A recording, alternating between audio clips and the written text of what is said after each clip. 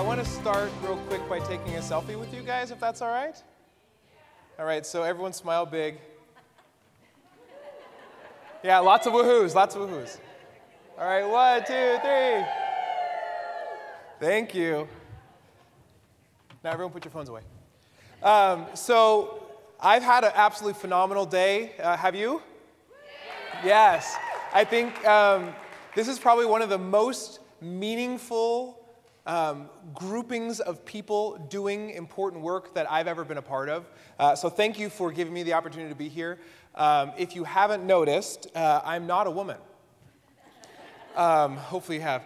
But I felt completely honored to have been asked to be a part of this. Back in October, when I was just launching my business, I was asked by Nicole and Edith and the folks at Surprise to help launch Surprise's Women Leading Government Initiative. And as we started working and developed the groups and the initiatives, I realized how important this work truly is. I was raised by a single mom who showed me how powerful a woman can be. At the age of 40, she decided to take herself back to dental school. Single mom, 2 boys, going to dental school with kids half her age, literally half her age, and thriving. So being here and being a part of activating all of the work that's happening, thank you for letting me be a part of this. Thank you. No, clap for you, not for me. So I want to finish off with some really interesting, I like to do brain science stuff, so interesting brain science. So first of all, does anyone know who this adorable baby is?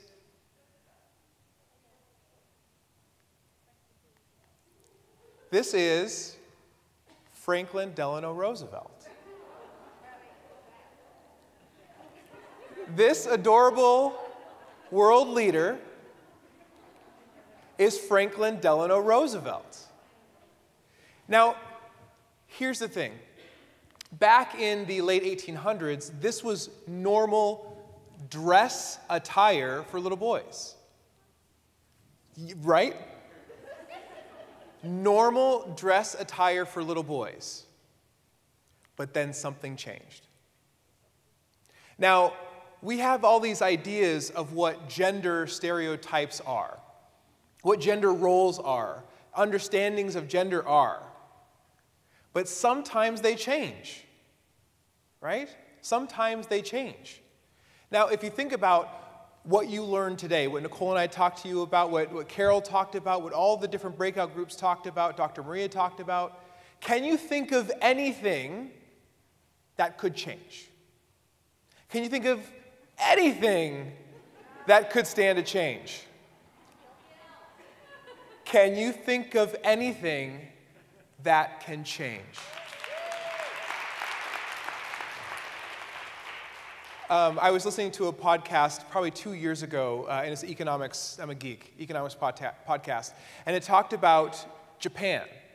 And Japan has been struggling economically for a while, and all of these big-name economists said, the one thing Japan needs to do to completely turn around their economy is let their women work. That's the one thing they need to do that will completely turn around their economy because they have very strict gender roles there. Now, I can say this. I am a quarter Japanese, so I'm not like hating on Japanese folks. I am a Japanese folk. But think about that. Think about that. The power isn't just getting more people in the workforce. It's about diversity of thought. The reasoning to have a balance here is, as Nicole said earlier, is representation. Right? There aren't 13% women in your communities.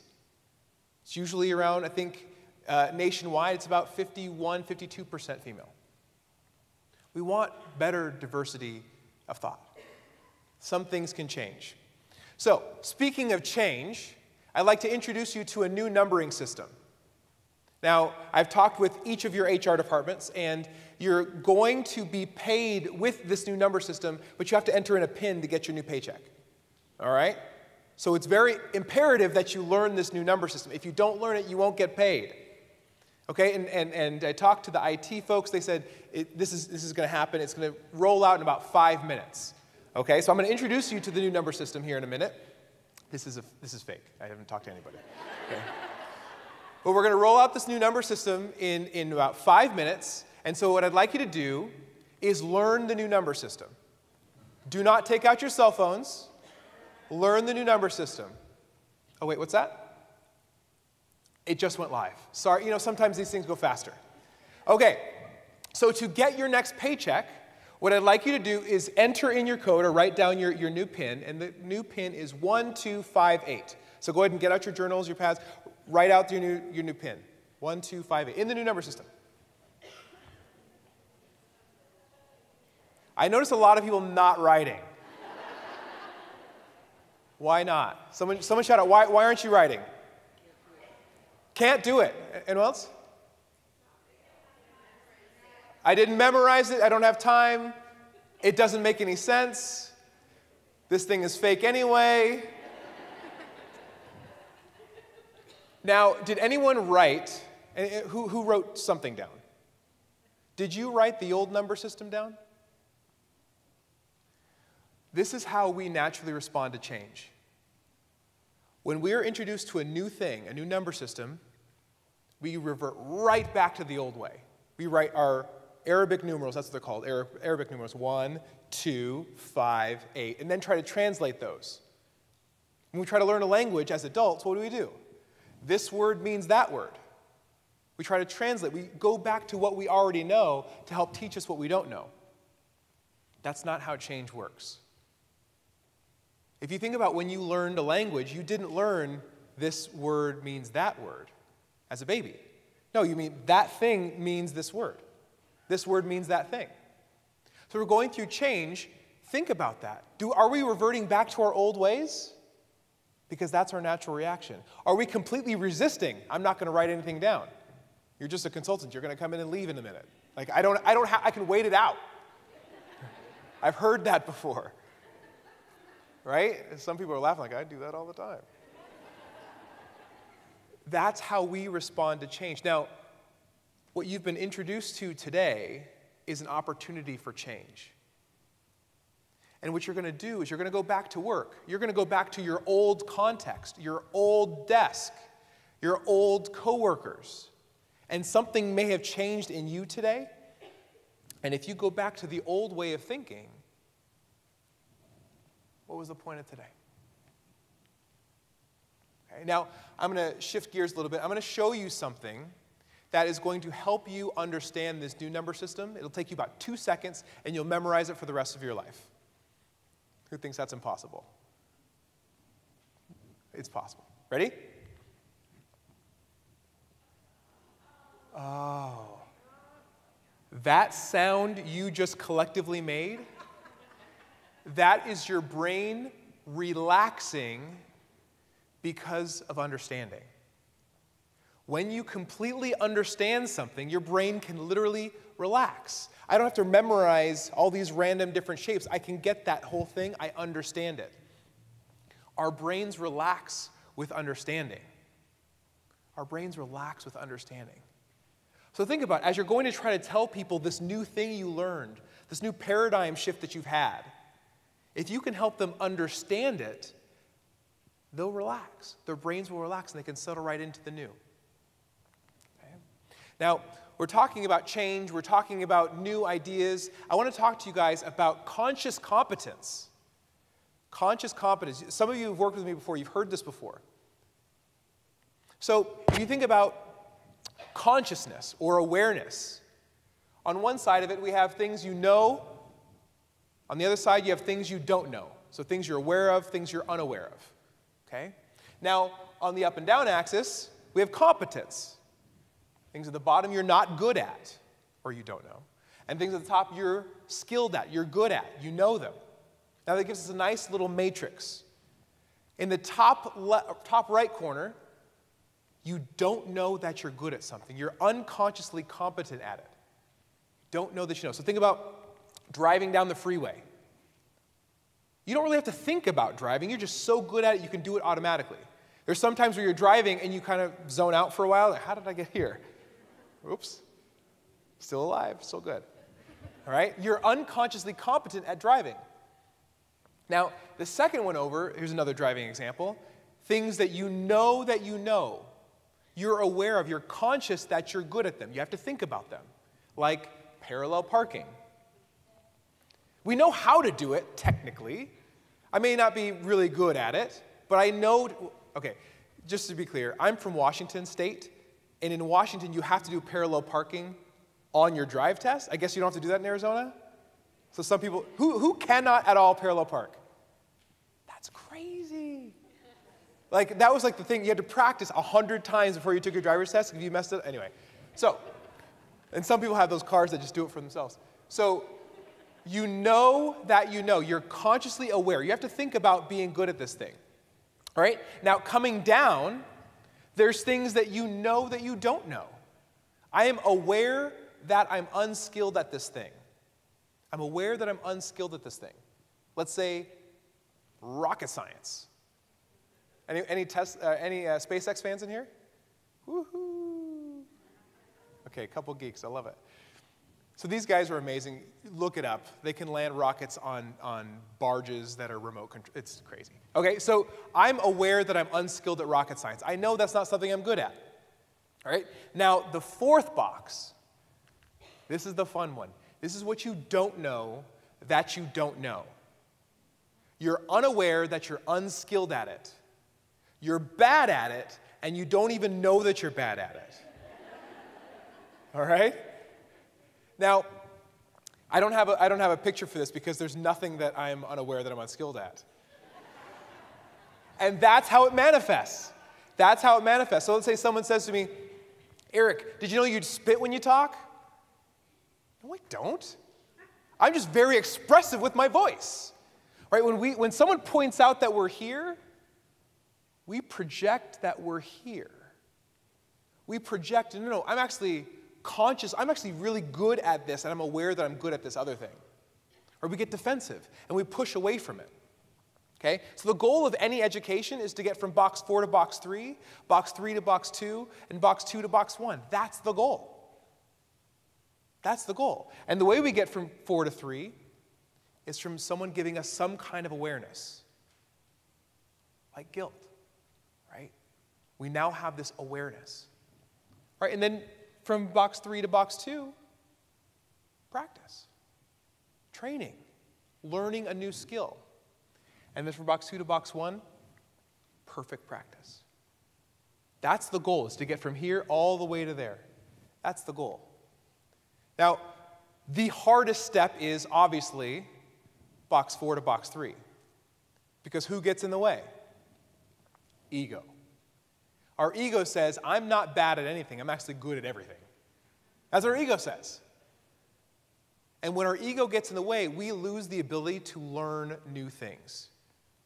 So, hopefully today, you've come out of box 4 into box 3 about guilt, about your professional investments, about cannibalization.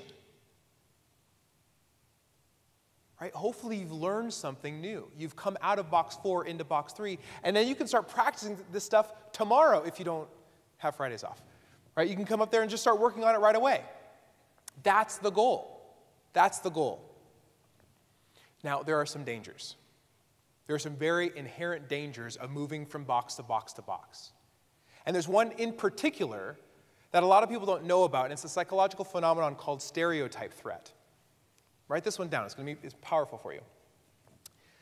Stereotype threat is when you become hyper-aware that someone else has a stereotype about you, you become insecure and manifest out that stereotype. Right? Yes. I'll repeat it. You become aware that someone has a stereotype about you. So, mostly women in this room. What stereotypes are there about women?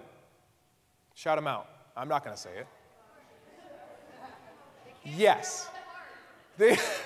Pam said they can't parallel park. I didn't say it. right? So we're aware of stereotypes. We walk into a space with a lot of people, and we become aware that they're stereotyping us, or we're perceiving that they're stereotyping us. And then through our insecurity, we start to manifest that stereotype right back out at them. Now, there's a story about, anyone know who this is? This is Annie Duke. Anyone heard her name? What does she do? Poker. She's the first woman to win the World Series of Poker. Go Annie Duke. So Annie Duke was at the World Series of Poker Tournament of Champions. All the champions are all together playing poker against each other. 100 people, 4 women. And Annie Duke got caught in stereotype threat. Because the buzz around is that women don't belong here. Women can't play poker. Women make stupid decisions. And so what did she do? She made stupid decisions because she was so caught up in that stereotype. And she took a break and she got calm, and then she realized something really important. Stereotype threat isn't the end-all, be-all, because there's something else called stereotype tax. And this is when you become aware of other people's stereotypes towards you and use them against them. So Annie Duke realized that all of these guys around her at the table, they were all treating her in different ways, all stereotyping her in different ways. And she said, okay, you think I don't bluff? I'm going to bluff you. You think I only play this way? I'll play that way. She won. And there's a video of Phil Hellmuth, who's the guy who wins all of them, and she beat him hand after hand after hand and knocked him out of the tournament to win. He was literally muttering to himself, walking through the hallways. He could not comprehend how she beat him because she used his stereotype against him. So because all of those words that you said, all of those stereotypes, those are not weapons against you. Those could be weapons for you. All right? So there's this idea called growth mindset. When you're introduced to something that you cannot do it yet. When there's something that you cannot accomplish it yet. Because with the growth mindset, anything's possible. You just can't do it yet.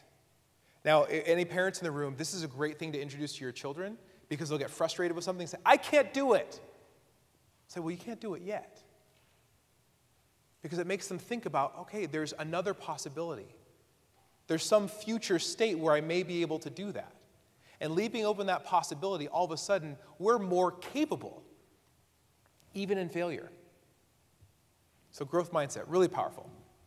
Now, I want to share with you guys a video that talks about culture in a very interesting way. And if you've been with me, you've seen it before, just enjoy it. Don't spoil it for everybody else. Okay? We set up a hidden camera experiment to see if this woman would stand up at the sound of this tone, simply because everyone else is. You might be thinking you'd never go along with this. Or would you?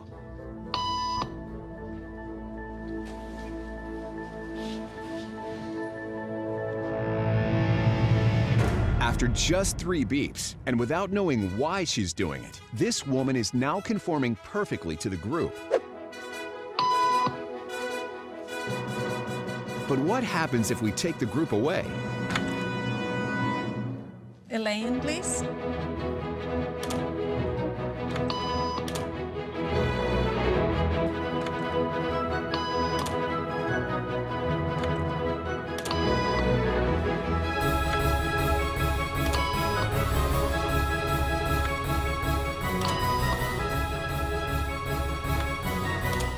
Okay, now she's alone. The crowd is gone and nobody is watching her except our hidden cameras. What do you think she'll do?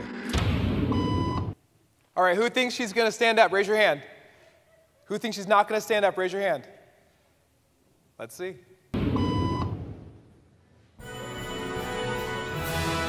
She's now conforming to the rules of the group without them even being there.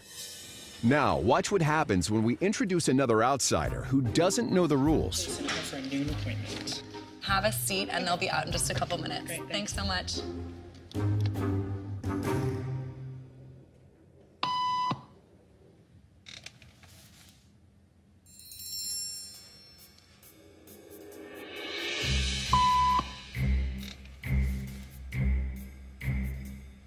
Why do we stay? Everybody was doing it, so I thought I was supposed to. Think she'll teach the new guy what to do?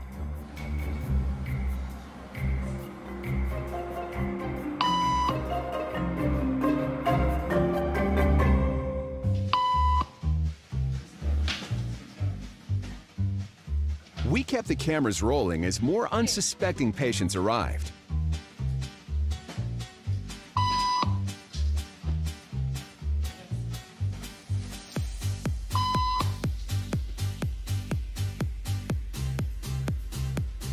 And slowly but surely, what began as a random rule for this woman has now become the social norm for everyone in this waiting room. Here to explain what's going on in their brains is Jonah Berger of the University of Pennsylvania.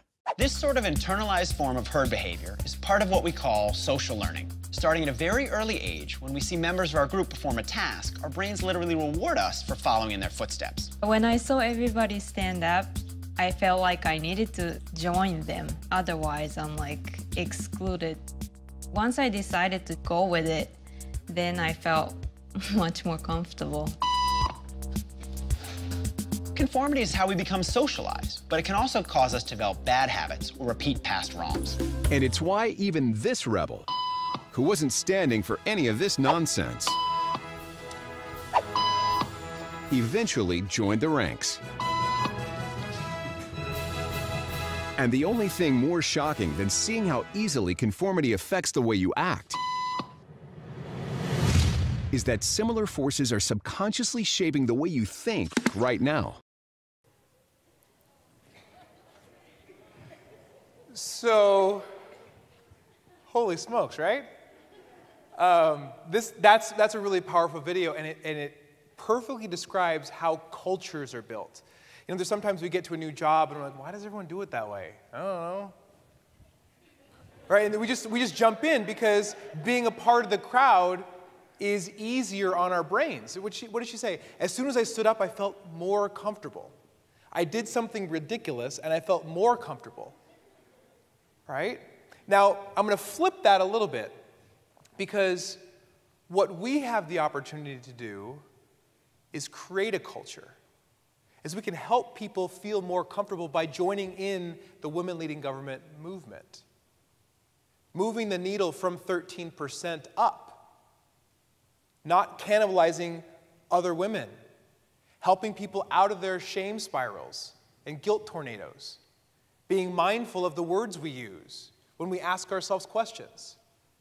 That's a movement, that's a culture that I think we can build right now.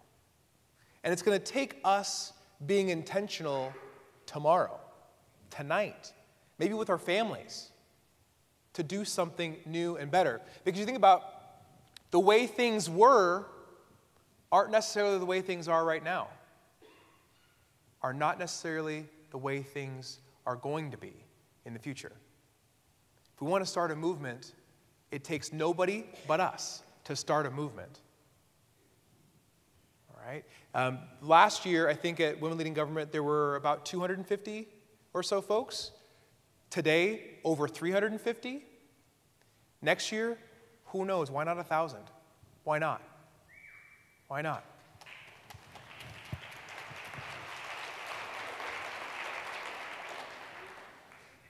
Remember, as we are liberated from our own fear, our presence automatically liberates others. We have an opportunity, we have an obligation to change this paradigm. Women leading government. Thank you.